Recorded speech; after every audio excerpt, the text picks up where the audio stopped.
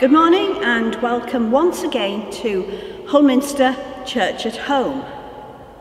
Hope that everyone is keeping well and safe during these difficult days. Today is the last Sunday of the church year, and it's also the festival of Christ the King. Next week we begin the church year, the new church year, with Advent Sunday. But today we celebrate Christ the King. Now, Christ the King is a festival that was established between the First and Second World Wars, when people were turning away from faith. Secularism was becoming very popular, and Pope Pius XI wanted to bring people back to know that Christ is the centre of our lives. And so this festival was established and has been celebrated every year since then. So today we turn to Christ as Christ the King above all others. So let us open in prayer. People of God, we are called to worship the King of Kings. Amen, we worship. We are called to worship the Lord of Lords.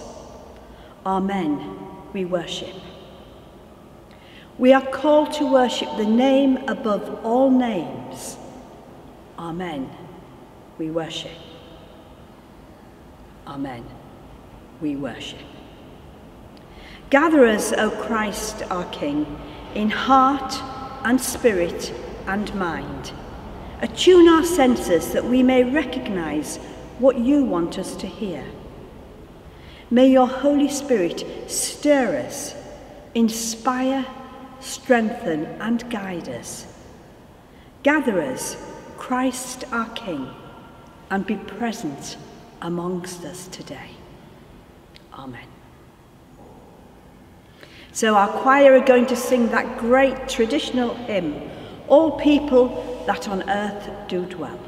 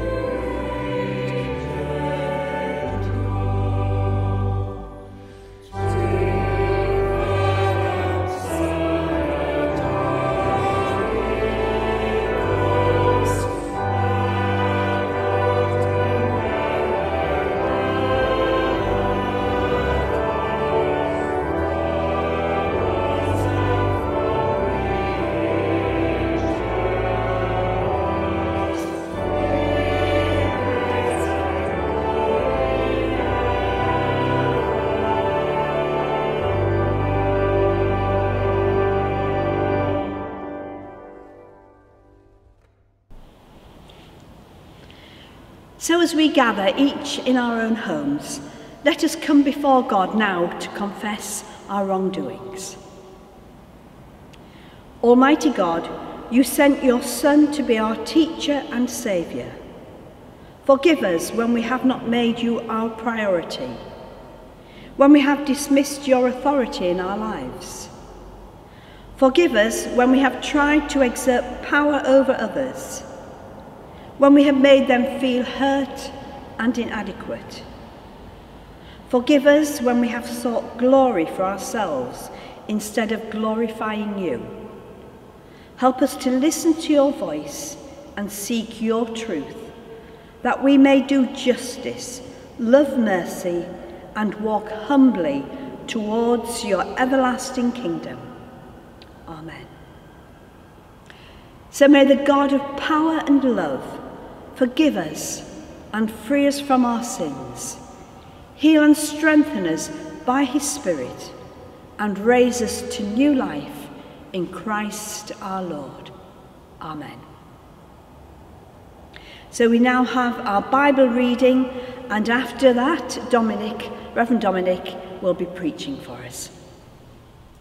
The reading is taken from the Gospel of Matthew, chapter 25, beginning to read at verse 31. When the Son of Man comes in his glory, and all the angels with him, he will sit on his glorious throne. All the nations will be gathered before him, and he will separate the people one from another, as a shepherd separates the sheep from the goats. He will put the sheep on his right and the goats on his left. Then the king will say to those on his right, "Come, you who are blessed by my Father, take your inheritance, the kingdom prepared for you since the creation of the world. For I was hungry, and you gave me something to eat. I was thirsty, and you gave me something to drink. I was a stranger, and you invited me in. I needed clothes, and you clothed me. I was sick, and you looked after me. I was in prison, and you came to visit me." Then the righteous will answer him, "Lord, when did we see you hungry and feed you, or thirsty and give you something to drink? When did we see you a stranger and invite you in, or needing clothes and clothe you? When did we see you sick or in prison and go to visit you?" The king will reply, "Truly I tell you, whatever you did for one of the least of these brothers and sisters of mine, you did for me." Then he will say to those on his left, "Depart from me, you who are cursed, into the eternal fire prepared for the devil and his angels. For I was hungry, and you gave me nothing to eat. I was thirsty, and you gave me nothing to drink. I was a stranger, and you did not invite me in. I needed clothes, and you did not clothe me. I was sick and in prison, and you did not look after me." They also will answer, "Lord, when did we see you hungry, or thirsty, or a stranger, or needing clothes, or sick, or in prison, and did not help you?" He will reply, "Truly, I tell you, whatever you did not do for one of the least of these, you did not do for me." Then they will go away to eternal punishment, but the righteous to eternal life. This is the word of the Lord. If you came into most churches in the Middle Ages, somewhere there would be a doom picture, either over the door or in a painting or in the windows. This passage from Matthew would be depicted of the last judgment. Either side of Christ in glory would be the sheep and the goats. And later on, in churches like this, you would have had preaching about this day of doom. It's, of course, where we get the word Doomsday Book from, this day of judgment. When the Normans were so meticulous in counting everything, it felt like this final reckoning, this day of doom. And for many people, life was focused on this day in the future. this doomsday, when they would stand before Christ and give an account of their lives. Would they be with the sheep or the goats? Would they be looking at an eternity of glory with the saints? Or are they going to be thrown into the pit of hell? And it was a focus of people's lives, looking at this future day of judgment. Today, for most people, that day isn't the future they're looking at, but we still have faith in the future, a faith often in science. We're looking now in hope that these vaccines will work, that there will be a time when there is no more COVID-19 holding us back. And we've seen enormous strides in the last 200 years in our understanding of the world through science. Some amazing and fantastic things have been done in communication, in medicine, in travel. And we've seen that at each stage, as we thought things were too difficult, too complicated, science has provided an answer. But it has also brought great suffering. One of the most chilling memorials I find in the Minster is to the guinea pigs, those soldiers that had to stand and watch as nuclear explosions were done for the British military with no PPE. What incredible destruction, what harm as well as good. One of the reasons that we're struggling in this current crisis is to do with the way that we've developed the world and exploited its resources. Climate change is something that humans, through our science, have brought about. So we've made enormous progress, but the human heart has not changed. We still have this capacity for tremendous good and tremendous destruction.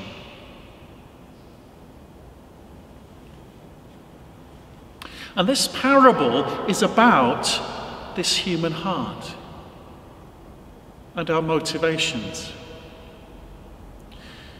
On the surface, it looks simply about good deeds.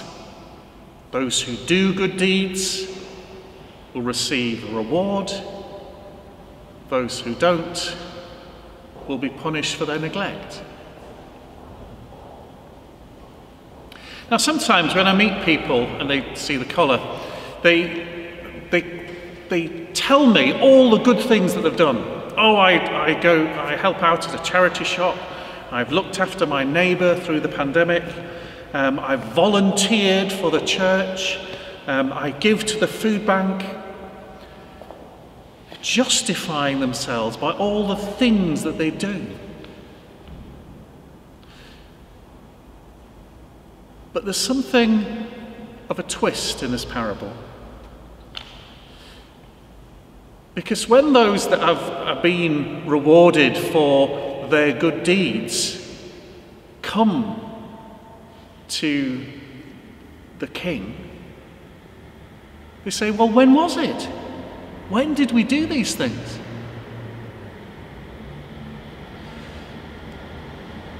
They weren't doing these good things because they were looking for some reward, piling up the good, so that they would deserve what they'd get. It was because they were so focused on God and serving,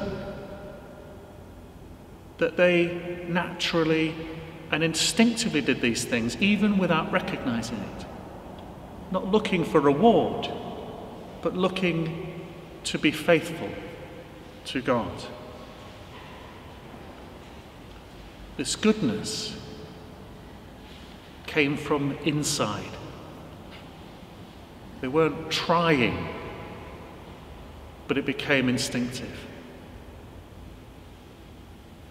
And so let us pray that we become so focused on God in our lives that goodness just flows out of us, and that we instinctively do what is right.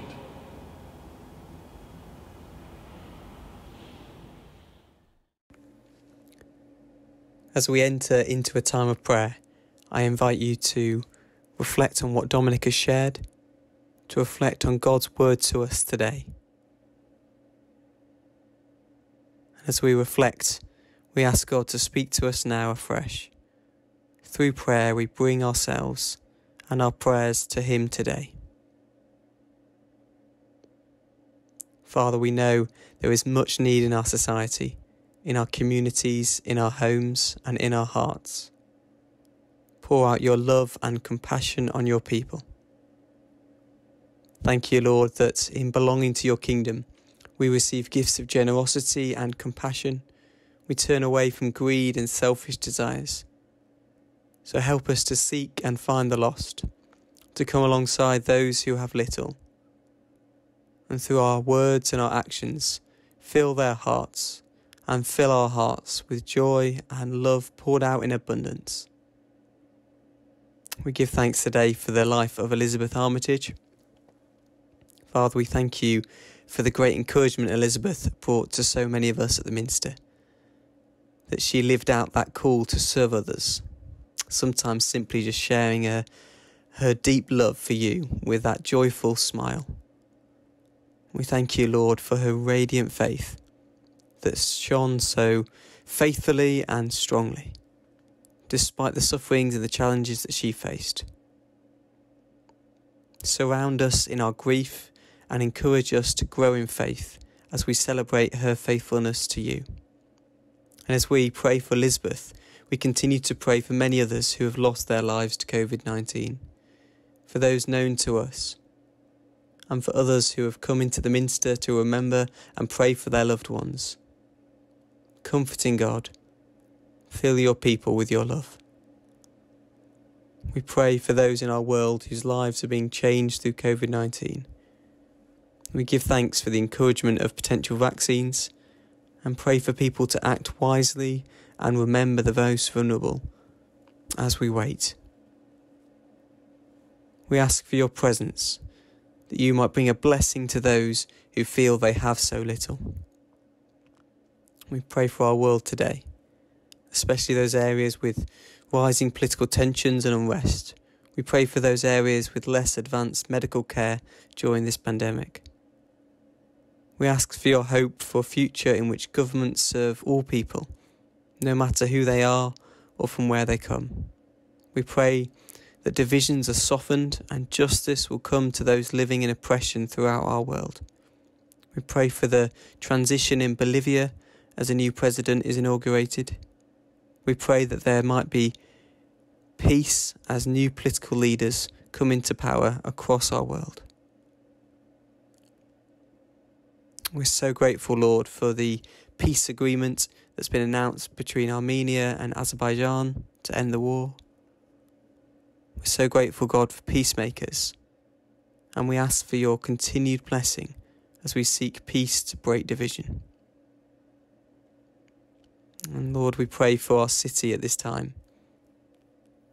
Jesus, we pray you'll comfort those living in fear, those living in loneliness and isolation. Help us as the church to share an offering of hope and lasting difference among our communities and among the media.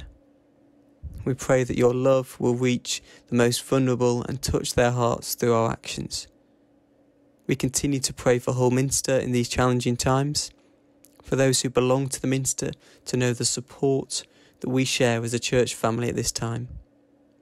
We continue to pray for all of us who are affected by redundancy now or over the coming weeks. Renew us with your strength and purpose and direction as we seek our next steps in new employment. And Lord, in this month of prayer that the Archbishops have called us to partake in, as we enter the third week in this month of prayer, we pray a prayer for this week. Lord Jesus Christ, in these dark and difficult days, we turn our hearts to you. In ages past, you have delivered our nation from disaster. Do it again, we pray. Give wisdom beyond human wisdom to our leaders. Give strength beyond human strength to our NHS and our frontline workers. Give comfort beyond human comfort to the elderly and all those who grieve. Lord Jesus Christ, in these dark and difficult days, turn your face towards us. Have mercy upon us and heal our land, we pray. Amen. So, as our Saviour taught us, we join together in our homes to pray the words of the Lord's Prayer. Our Father in heaven, hallowed be your name. Your kingdom come, your will be done, on earth as in heaven. Give us today our daily bread. Forgive us our sins, as we forgive those who sin against us. Lead us not into temptation, but deliver us from evil. For the kingdom, the power, and the glory are yours, now and forever. Amen. So we come to a time of notices, and could I say that after this service you have just time to pick up a cup of coffee and join us at 11 o'clock for coffee and chat. And we tried it last week, and it's great to get a few people together and catch up and find out what people are doing. If you just want to listen in there and not have to comment, that's fine, just join us. You can do that by going onto the website and pressing the conversations link, and we hope to see you there 11 o'clock after this service. Also, the church is open still on a Thursday, Friday and Saturday between 12 o'clock and 3 o'clock for personal prayer, for those who would like time to come and light a candle or pray on their own or with what chaplain that will be on duty. You're very welcome. Also at this time, if anyone is feeling really lonely and isolated as the nights draw in and we have very short days, if you would like to ring 01482 22 44 60, our office number, we have lots of people who really enjoy chatting at the other end of a telephone. So don't feel lonely, don't feel isolated. Please do get in touch. We will get back to you very soon after you've left a message. And as usual, we mention giving to the church because even though we're in lockdown, this magnificent building, we have to keep it going. And those who are working so hard to do that. So if you can give, thank you very much. The text number is on the screen now, and you also can do it by going onto the website and pressing the donations, the giving. Thank you very much, and thank you to all those who are giving so generously during this time. I think that's all the notices for this week. Now we're going to hear our music group who are going to sing a wonderful modern hymn, Creation Sings.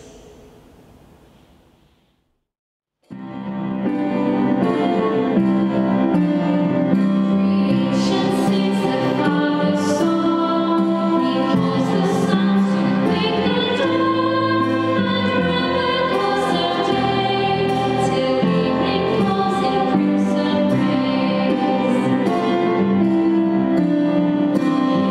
fingerprints in place of snow, his breath upon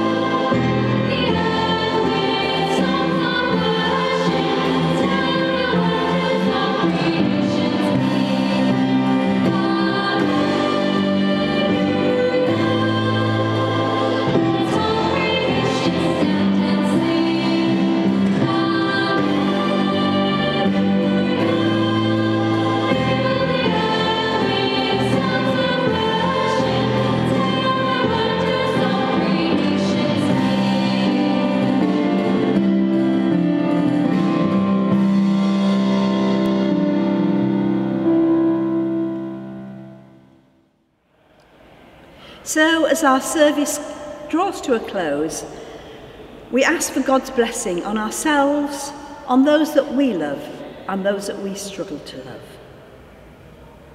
Christ, our King, reign in our lives as we go from this time of worship. May we carry with us the assurance of your presence and the knowledge of your glory. And the blessing of God Almighty, the Father, the Son, and the Holy Spirit be with you now and always. Amen.